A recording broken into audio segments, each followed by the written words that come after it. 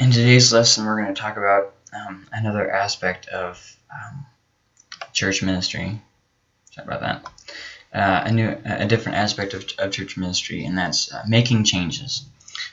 Sometimes as a leader, either we get gung-ho about something, or we come into a new position, like let's say a new pastoring position that you've never been in before.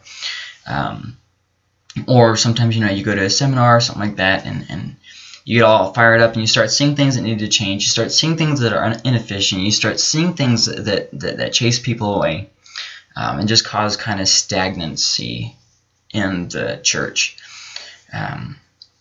or in whatever ministry you are. And the natural urge is to do something like this. Change everything all at once, with no concern for the people, just for the efficiency.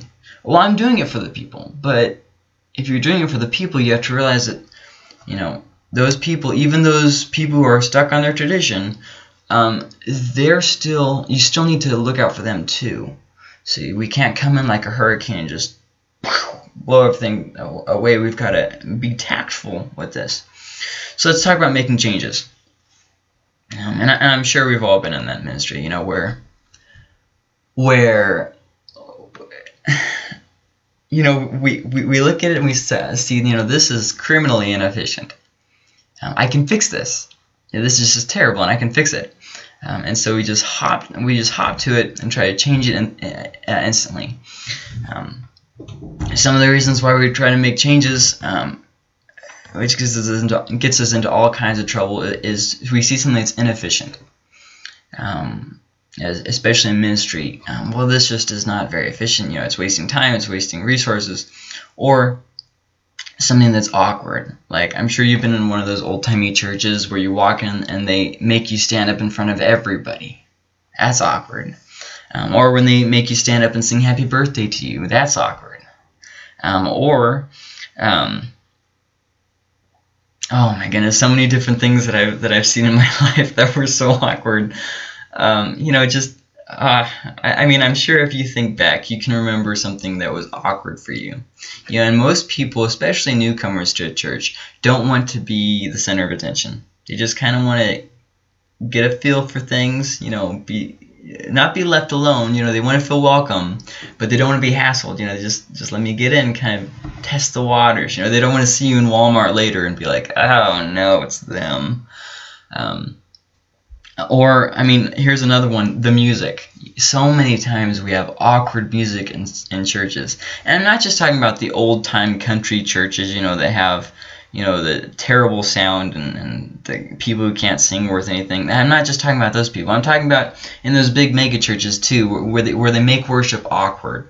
They throw in the fog lights and the light show and everything, and it's almost like you're having a seizure. There's so much stuff going on, and it just makes it very awkward to be intimate with the Lord, because the people on the stage aren't being intimate with the Lord. There's nobody really being intimate with each other. There's nothing going on, and so you just kind of feel awkward and withdrawn, and you kind of get this idea that it's all about entertainment,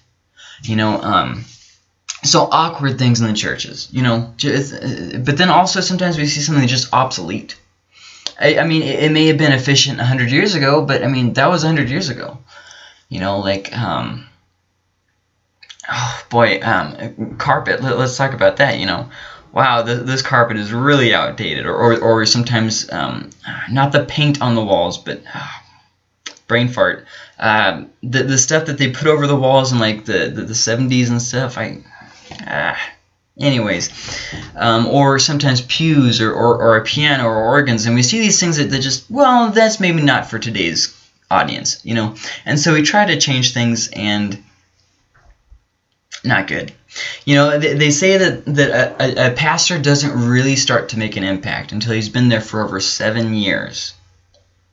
Okay, you also have to realize that whatever's gone on before you will carry over into your leadership. If the pastor before you was, kind of an impatient person, you're probably going to have impatient people in your congregation, because people mirror the tone that the leader sets. If you want your congregation to be loving and encouraging, you need to be loving and encouraging past their mistakes. And let me tell you, I'm currently in a dispute with the Secretary of State office, and let me tell you, I am ashamed of how I've acted. I'm very impatient, the thing is, if somebody would have seen the way that I've been talking and the things that I've been saying, it would have been embarrassing. You know what I mean? And that's kind of what I'm talking about. That we hold these attitudes in our hearts, or we're embittered towards the Lord about our current situation, so we kind of take it out in maybe hidden ways. That's the people in the congregation will still pick up on that. People aren't stupid. They're gonna know. They're gonna know when you don't like them. They're gonna know when there's something at war in your heart. But anyways, and so think about that. 7 years before a pastor starts to really make an impact. That's quite substantial. I see pastors staying way too long where it makes transition very difficult, and I see pastors staying not long enough. Just remember, there is you don't have to stay too long or too little. You stay there, till the job is done. When you make changes, make sure to do it slow and steady. Sometimes we try to go in and just fix everything all at once. There's kind of like a little process that you do. You mention a change, let it kind of settle in for a while. You mention it again, let it settle in for a while. And there'll be people who will say something along the lines of this: "Oh, we are ready for that change. We're totally support you 100% until the change actually comes." And then a lot of times they're not so much behind you. And then there's other people who won't like what you're doing, but they'll keep quiet. And there's other people who won't like what you're doing, and they'll make it very vocal, and they'll get other people on their sides, and they'll make it a thing of gossip. Okay? Now, I say this to encourage you to do the changes that you do slow and steady. Okay? Yes, a lot of times they do need to be changed. That's something that does need to happen. But then other times, not so much. Sometimes it's just our personal preference.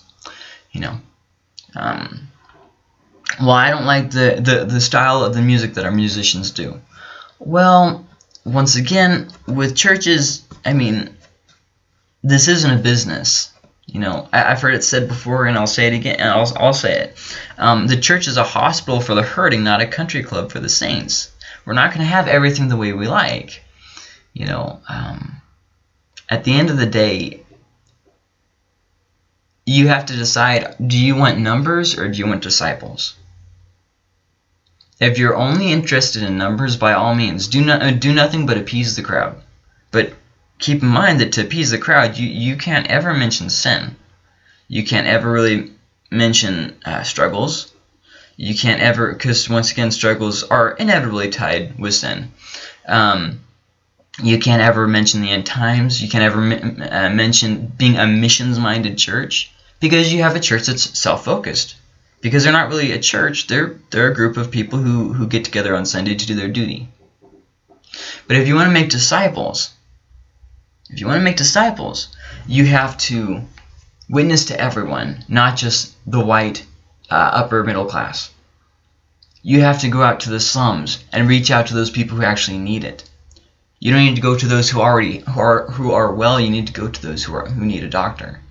You need to seek and to save that which was lost past your bias. And so you kind of have to figure out, like with the music thing. Well, we would probably get more numbers this way. Well, let me tell you something. If you're getting people by music, they're probably not going to stay anyways. How you get people is in a relationship with Jesus Christ and in service to the community. When you love God and you love people, people know. Regardless of whether they agree with everything that you're doing, they will still hang around if God is moving, unless they're not actually concerned and with the movement of the Holy Spirit. If they're not on board with God anyways, there's nothing you could do. You could cater to them and let them sop up all your energy, but at the end of the day, you will be drained. Your church will be obsolete because they're just going to be simply something for entertainment, and the people wouldn't have changed anyways. See what I mean? You can't worry about being relevant over being purposeful. God has called you to a thing, and keep your head, keep your head focused, keep on goal, but do the changes that you have to do slow and steady. Slow and steady. Okay? Don't go and just start changing a bunch of things. Mention it, slowly start to change things, and then once you do, move it, but don't get, like, for instance, if you have an old outdated pulpit, move it, then, move it to storage, and then sell it. Don't just up and sell it one day. And mention it. We're going to get a new pulpit. This one's just a little bit too big, a little bit too much. We're just going to downsize pulpits or whatever. Maybe you don't even want to use a pulpit. Maybe it's just taking up stage space and you don't want it. Maybe you want to tear out the stage so that nobody's higher, everybody's on equal ground. That's cool too. But mention it before, and mention it, and keep mentioning it. Make sure people are with you. And also, make sure that people are with you before you start making changes. Sometimes we try to make changes so that people will be with us. But we have that backwards. You get people with you, and then you make the changes. Does that make sense? If you're in leadership, you will eventually know what I'm talking about if you don't know what I'm talking about. And if you need any help, just, post in the comments below, and I'll get back. But be slow and steady with any changes that you make. Always be slow and steady. If you go too fast, it will inevitably be hurt feelings or mutiny of some sort. Okay, and this is the perfect opportunity for the people who are power grabbers to rush in there. Oftentimes we take a church and we think that it has no problems. We're all awestruck and everything, and then the honeymoon ends, and you start seeing different things. You start seeing different things that you were kind of blinded to before. And it's in these moments that those people who you thought were friends actually turn out to be people who only liked you if you left things exactly how they were. And if you let them have a say-so in every decision. And if you let them have access to everything everything in the offices. And if you and they start having all these attachments with their faithfulness. Oh, I'm a supportive, loyal Christian. Are you, though? Because a lot of times there'll be power plays like that. And if you make slow and steady changes, it helps to ward these off. I know one church who was in very strong danger of a power grab, but because they did things slow and steady, it turned out it just resolved itself, and the pastor never really had to do anything. There towards the end he had to do some stuff, but for the whole play of it, it could potentially have been disastrous and caused a huge church split, but because he acted slow and steady, it wasn't. So, watch out for these things, and remember, you don't get support by yelling at people. James says that the anger of man doesn't produce the righteousness of God. That's just a principle in life. Even as I think about what I've had to do with the state, I've lost my temper, I've yelled at them, I said all kinds of mean things, and at the end of it, I realized, I was wrong. By all means, what they did was wrong. Obviously, what they did was corrupt. Yes. But my reaction really matters, and I reacted wrong. I said things in the wrong way, and I said the wrong thing too. See what I mean? So, anyways, with mutinies, those kinds of things sometimes happen. Sometimes there's nothing you can do, but sometimes simply acting with more tact will resolve the issue.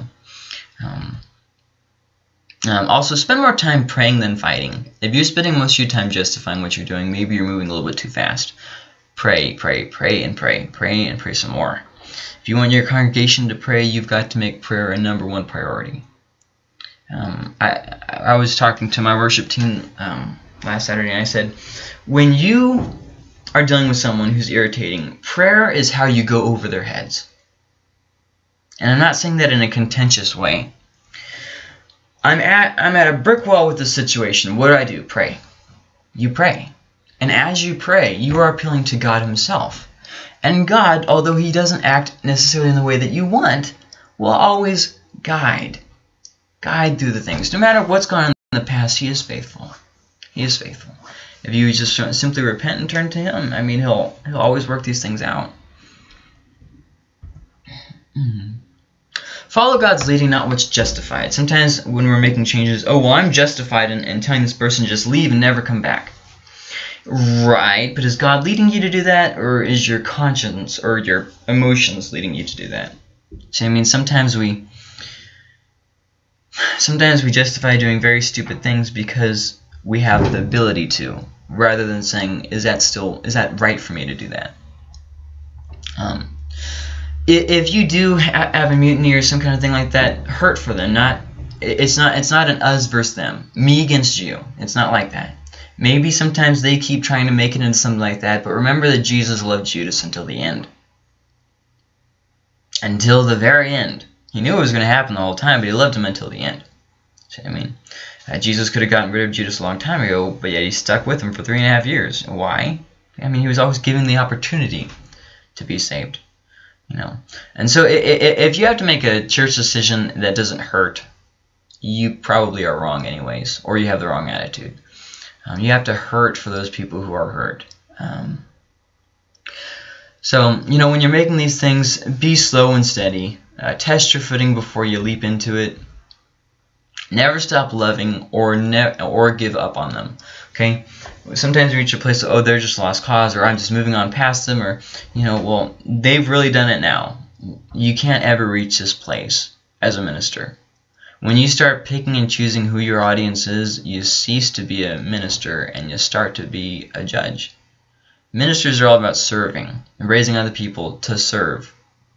Okay? Sometimes, though, when people are opposing us, there will be an underlying issue. It's not even that they're at odds with us. They're just scared of the change. They are, maybe there's a certain sentimental value. Maybe, this old widow who's giving you such a problem, maybe her husband originally built the pews. See what I mean?